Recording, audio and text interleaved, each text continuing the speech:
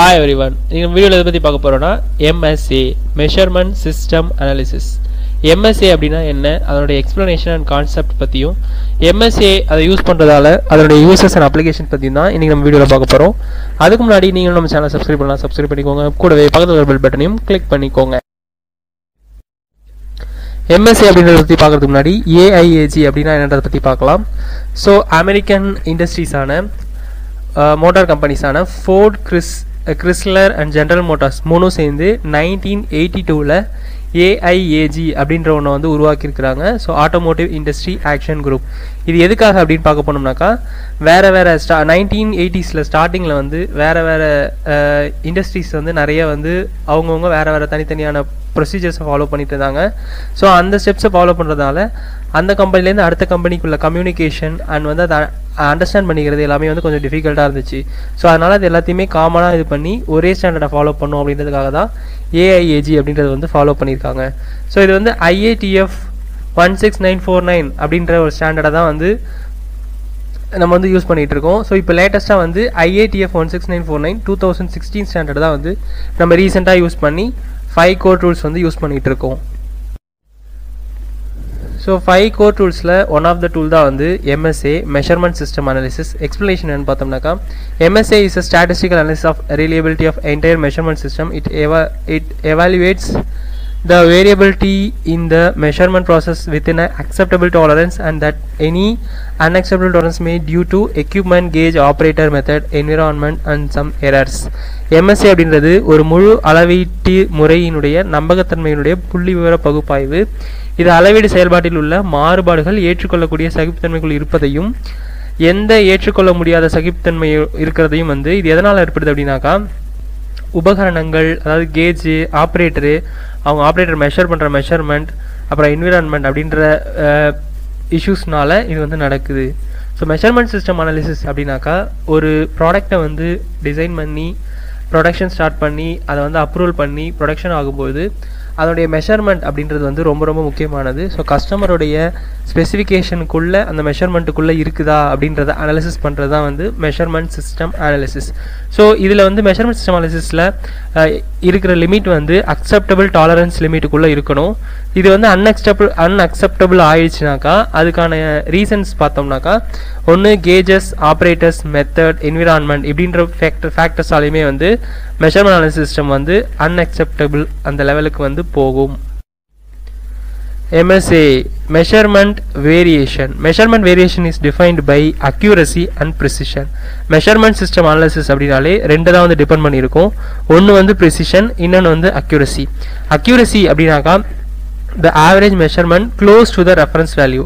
Master sample வேல்யூக்கு எந்த value வந்து க்ளோசரில் இருக்குதோ அதுதான் வந்து accuracy. Precision அப்படின்னாக்கா precision is the closeness of two or more measurement to each other.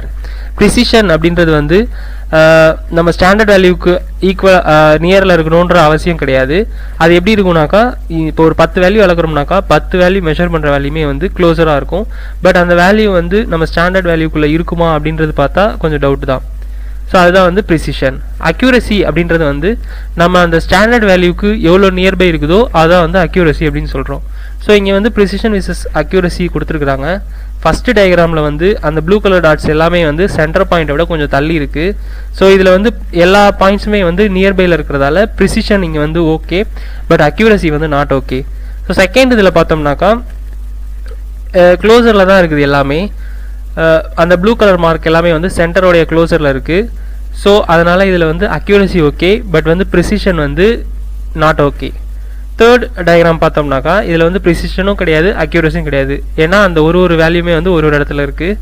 So last fourth ஒனில் பார்த்தோம்னாக்கா இருக்கிற மெஷர் பண்ண எல்லா வேல்யூஸுமே நியர்பையில் இருக்குது அண்ட் ஆல்சோ வந்து சென்டரில் இருக்குது. ஸோ அதனால் இதில் வந்து ப்ரிசிஷனும் ஓகே, அக்யூரசி லெவலும் ஓகே.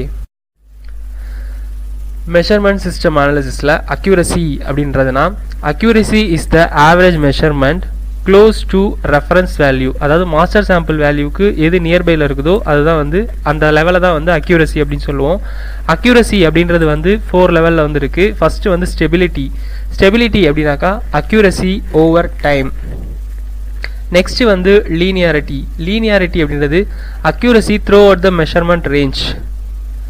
ஸ்டெபிலிட்டி அப்படின்றது வந்து ஒரே ஸ்டேபிளாக வந்து இருக்கும். ஸோ அதுதான் வந்து ஸ்டெபிலிட்டி அப்படின்னு சொல்கிறோம். லீனியாரிட்டி அப்படின்றது வந்து கிராஜுவலாக இருக்கும், அதுதான் லீனியாரிட்டி. தேர்ட் ஒன் வந்து ரிசல்யூஷன் ஆர் டிஸ்கிரிமினேஷன் அப்படின்றது accuracy with varying level of details. Accuracy வந்து லெவல் ஆஃப் டீட்டெயில்ஸ் வந்து வேரி ஆகும். ஸோ அதுதான் வந்து ரெசல்யூஷன் ஆர் டிஸ்கிரிமினேஷன் அப்படின்னு சொல்கிறோம். ஃபோர்த் ஒன் வந்து பயாஸ். பயாஸ் அப்படின்றது வந்து difference between observed value and the reference value. இப்போ கொடுத்துருக்கிற ஸ்டாண்டர்ட் வேல்யூக்கும் நம்ம மெஷர் பண்ணுற ஆக்சுவல் வேல்யூக்கும் உள்ள டிஃபரன்ஸை தான் வந்து பயாஸ் அப்படின்னு சொல்கிறோம். ஸோ இந்த லாஸ்ட் டயக்ராமில் பார்த்தாக்கா எல்லா மெஷர்டு வேல்யூமே வந்து க்ளோசரில் இருக்குது, பட் சென்டர் பாயிண்ட்லேருந்து தள்ளி இருக்கிறதால இங்கே வந்து precision okay, accuracy not okay. Next வந்து ப்ரிசிஷன். ப்ரிசிஷன் அப்படின்னாக்கா a constant measurement each time or closeness to two or more measurement to each other. அதுதான் வந்து precision அப்படின்னு சொல்கிறோம். precision includes repeatability and reproducibility. இது ரெண்டும் தான் வந்து precision உடைய மெயின். ஸோ repeatability அப்படின்னாக்கா getting the same measurement using the same tool, same part and the same person. repeatability அப்படின்னாக்கா திரும்ப திரும்ப ரிப்பீட் ஆகிறது, கண்டினியூஸாக ரிப்பீட் ஆகிறது தான் வந்து repeatability. reproducibility அப்படின்னாக்கா getting the same measurement using the same tool, same part but different person. So இது வந்து reproducibility அப்படின்றது வந்து பார்ட் சேமாக இருக்கும், மெஷரிங் இன்ஸ்ட்ருமெண்ட்டும் சேமாக இருக்கும், but the person should be different. இதுதான் வந்து ரீப்ரொடக்டிபிலிட்டி அப்படின்னு சொல்கிறோம். ஸோ ரிப்பீட்டபிலிட்டி அப்படின்றது வந்து same value, same measuring tool, same part, same person, ஒரே ஆளே வந்து எல்லாத்தையும் கரெக்டாக அக்யூரேட்டாக மெஷர் பண்ணுறது தான் வந்து ரிப்பீட்டபிலிட்டி. ரீப்ரொடக்டிபிலிட்டி அப்படின்றது வந்து எல்லாமே வந்து ஒன்று தான், பட் பர்சன்ஸ் மட்டும் வேரி ஆகும், அதுதான் வந்து ரீப்ரொடக்டிபிலிட்டி. Measurement system errors. Stability error எதனால் வருது அப்படின்னு பார்த்தோம்னாக்கா the following reasons: instrument need calibration, own instrument, equipment or fixture. Instrument வந்து கேலிப்ரேஷன் பண்ணாக்கா ஸ்டெபிலிட்டி எரர் வரும். ஸோ இன்ஸ்ட்ருமெண்ட் வந்து தேஞ்சு போயிருக்கு அல்லது எக்யூப்மெண்ட் ஃபிக்சர் ஏதாவது தேய்மானம் ஆயிருக்கு அப்படின்ற பட்சத்தில் வரும். Normal ageing R அப்சர்வலன்ஸ், poor maintenance, ஏர் பவர், ஹைட்ராலிக் மெயின்டெனன்ஸ் சரியாலனா அந்த பட்சத்தில் வரும். அண்ட் வந்து own R damage master error in master, improper calibration or use of setting master, poor quality instrument design or conformance, different measurement method. measurement method வந்து அதை நம்ம மாற்றி மாற்றி measure பண்ணுறதால அந்த ஸ்டாண்டர்ட் இல்லாமல் வேறு ஸ்டாண்டர்ட் மாற்றி இது பண்ணுறதால நமக்கு ஸ்டெபிலிட்டி எரர் வரும். டிஸ்டார்ஷன், கேஜ் ஆர் பார்ட், இது ரெண்டில் ஏதாவது ஒரு ப்ராப்ளமால் டிஸ்டார்ஷன் ஆகும். ஸோ என்விரான்மெண்ட் அப்படின்னு பொறுத்தளவுக்கு டெம்பரேச்சர், ஹியூமிடிட்டி, வைப்ரேஷன், கிளென்லினஸ் அப்படின்ற பல ஃபேக்டர்ஸால் என்விரான்மெண்டல் எரர் வரும். So வயோலேஷன் of an assumption, error in applied constant, application, part size, position, operator skill, ஃபட்டிக், observation error. இந்த ஃபேக்டர்ஸ் எல்லாத்தையுமே கன்சிடர் பண்ணோம்னாக்கா ஸ்டெபிலிட்டி எரர், அது வந்து இதுங்க எல்லாத்தையுமே வந்து டிபெண்ட் பண்ணி தான் ஸ்டெபிலிட்டி எரர் வரும்.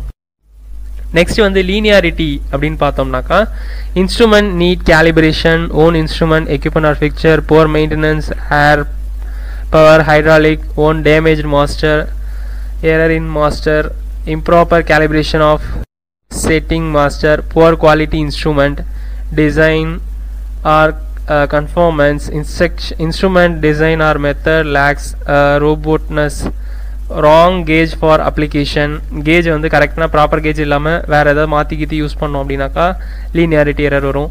So different measurement method, distortion, gauge power change with part size, என்விரான்மெண்ட்டை பொறுத்தளவுக்கு temperature, humidity, vibration and cleanliness, violation of an assumption, error in applied constant, application பொறுத்தளவுக்கு part size, position, operator skill, fatigue, observation error போன்ற ரீசன்ஸ்னால வந்து linearity error வந்து. Next வந்து bias. bias அப்படின்றது வந்து the difference between observed value and standard value. So அது ரெண்டுத்துக்குள்ள difference தான் வந்து bias அப்படின்னு சொல்கிறோம். So instrument NEET calibration, own instrument, equipment, so இந்த எல்லா ஃபேக்டர்ஸ்னாலையுமே வந்து பயாஸ் எரர் வருது.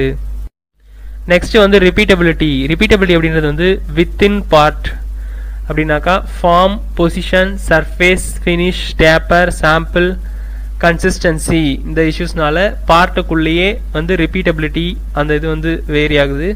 ஸோ வித்தின் இன்ஸ்ட்ருமெண்ட் பார்த்தோம்னாக்கா ரிப்பேர் ஆகுறது, வியர் ஆகுறது, equipment R fixture failure, poor quality R maintenance, இந்த ரீசன்ஸ்னால எக்யூப்மெண்ட்டுக்கு இன்ஸ்ட்ருமெண்ட்ஸ்க்கு உள்ள வந்து ரிப்பீட்டபிலிட்டி எரர் வருது. தேர்ட் ஒன் வந்து வித்தின் ஸ்டாண்டர்டுக்குள்ளே வந்து குவாலிட்டி கிளாஸ் வியர் போன்ற ரீசன்ஸ்னால ஸ்டாண்டர்டுக்குள்ளே எரர் வருது.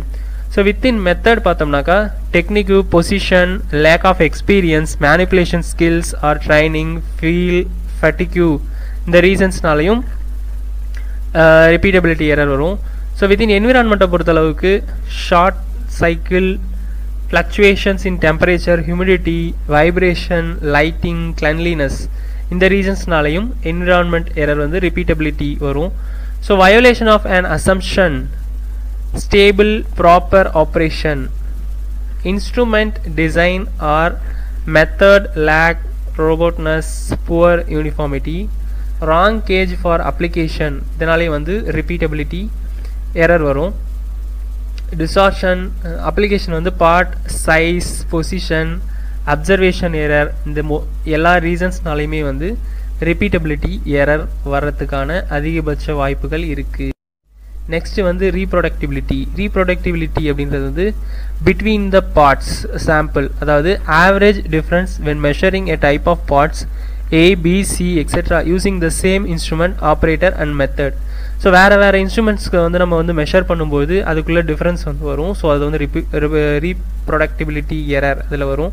ஸோ பிட்வீன் இன்ஸ்ட்ருமெண்ட்ஸ்குள்ளே பார்க்கும்போது average difference using instruments ABC அப்படின்னு சொல்லிட்டு 3 விதமான இன்ஸ்ட்ருமெண்ட்ஸ் யூஸ் பண்ணும்போது அதுக்குள்ளே வந்து வேரியேஷன் வரும். ஸோ இதுக்கான ரீசன்ஸ் பார்த்தோம்னாக்கா ஆப்ரேட்டர்ஸ் என்விரான்மெண்ட் ஸோ அதனால் வந்து இந்த மாதிரி ஆகும். தேர்ட் ஒன் வந்து பிட்வீன் ஸ்டாண்டர்ட்ஸ்குள்ளே வந்து ரீப்ரொடக்டிபிலிட்டி எரர் எதனால் வருதுனாக்கா average influence of different setting standards in the measuring process. Fourth one வந்து between methods average difference caused by changing point densities manual versus automated system zeroing holding or clamping methods etc. between methods. So between operators நடுவுல reproducibility error எப்படி வருது அப்படினு பார்த்தோம்னாக்கா average difference between operator A, B, C etc. caused by training, technique, skills and experience. இந்த ரீசன்ஸ்னால reproducibility error ஆபரேட்டர்களுக்கு மத்தியில வருது. So between environment பார்த்தோம் அப்படினாக்கா average difference in measurement over time 1, 2, 3 etc. caused by environmental cycle. This is the most common study for highly automated system in product and process qualifications. 7th one வந்து violation of an assumption in the study. 8th வந்து instrument design or method lack robustness. And 9th one வந்து operator training effectiveness. Application வந்து part size position observation error அது வந்து readability and parallax. So இந்த ரீசன்ஸ்னால வந்து ப்ரொடக்டிபிலிட்டி error வந்து measurement analysis system எரரில் ரீப்ரொடியூசிபிலிட்டி அப்படின்றதுனால வருது.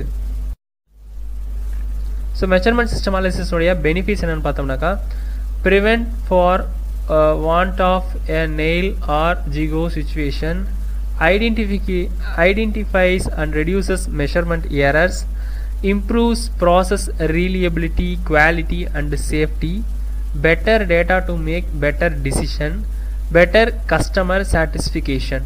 ஸோ இந்த மெஷர்மெண்ட் சிஸ்டம் அனாலிசிஸ்னால நமக்கு வந்து எரர்ஸ் வந்து குறைக்கப்படுது.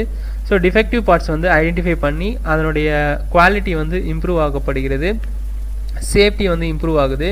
ஸோ பெட்டர் டிசிஷன் எடுக்கிறதுக்கு நமக்கு வந்து பெட்டர் டேட்டா வந்து மெஷர்மெண்ட் அனாலிசிஸ் சிஸ்டம் மூலமா கிடைக்குது. கஸ்டமர் சாட்டிஸ்ஃபேக்ஷனுக்கு மெயின் முக்கியமாக இம்பார்ட்டண்ட்டாக இருக்கிறதால மெஷர்மெண்ட் சிஸ்டமுடைய பெனிஃபிட்ஸ் வந்து இந்த அளவுக்கு கொடுத்துருக்காங்க. மெஷர்மெண்ட் சிஸ்டம் அனாலிசிஸில் வந்து இது வந்து ப்ராடக்டை மெஷர் பண்ணுறதுக்கு அதனுடைய அக்யூரசி அண்ட் ப்ரிசிஷனை பற்றி மொத்தமாக டீட்டெயிலாக வந்து நம்ம வந்து அனாலிசிஸ் பண்ணுறது தான் வந்து measurement system analysis. So far we have seen the measurement system analysis.